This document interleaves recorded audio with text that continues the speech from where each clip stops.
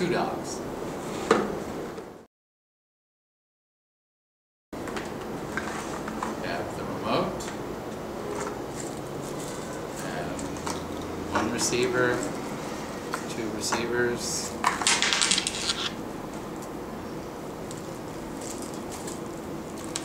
shock studs for the receivers, batteries for the receivers, collars for the receivers, antenna for the remote, and instruction sheet.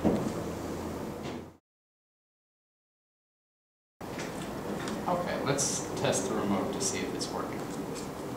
First we open it up. Battery's pre-installed but not in the correct position. Take it out, look at the diagram, you can see the correct position for the battery. Put that in, cover back on, and see if it's working. There we are, both lights, it's working. So we have a remote that's ready to go. Okay, now let's set up our receivers. So we'll set up the first receiver by placing the battery in.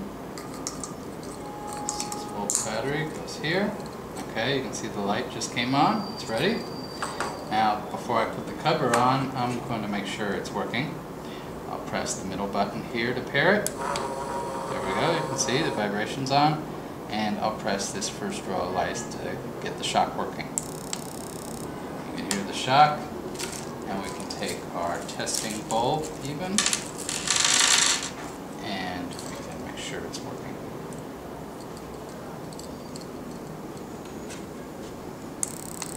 And you can see the light comes on.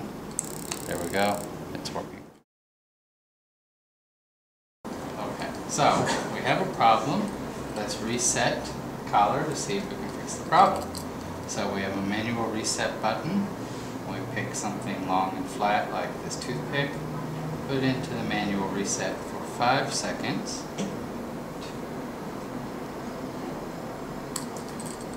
Now you can see the light is flashing rapidly, which means we have reset it.